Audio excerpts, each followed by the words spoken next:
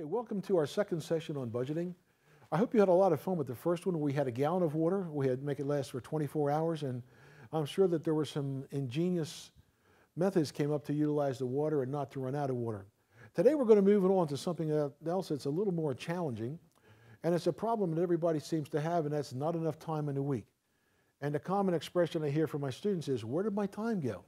So I put together a little worksheet that will be made available to you by your instructor that will list all the days of the week, Sunday through Saturday, and your time starting at midnight of one day through midnight of the following day. And I'm going to ask you, if you would, to download this worksheet or however your instructor provides it to you, and to go through and complete the template.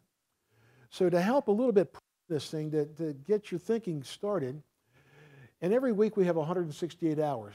And I've elected to allocate some of these which may or may not apply to you as an individual. And the first thing I've looked at is everybody's going to sleep for 7 hours. So of my 168 hours to start with, I'm going to spend 49 hours sleeping. I'm also going to spend 40 hours working, since many of you, I understand, hold a position.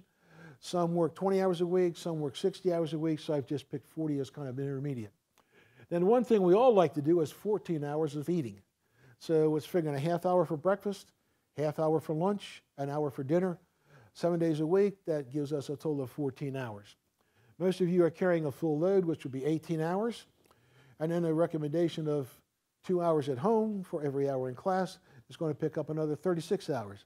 So taking 168 hours and subtracting all of that leaves us with 11 hours. So that's the amount of spare time that we have to go to the store, to date, to do our laundry, to put gas in the car, to do the errands that we need to do as part of our 168 hours. So what are the options? Well, if you're not working 40 hours a week, maybe you're only working 30, you can pick up 10 hours. If you only need 6 hours of sleep, you can pick up another 7 hours. If you don't care to eat but 2 meals a day, you can pick up another hour, half hour a day, and another 3.5 hours.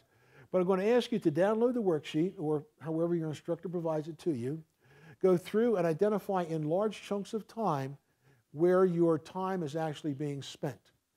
And then once you have done that, go back and total up the major increments, see how much is left, and then where you are spending your time. And I think what you will find is that there are many hours in the week that you're not utilizing for one reason or another.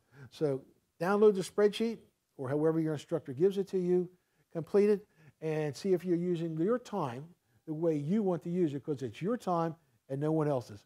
168 in a week, how do you want to use it? Choice is yours.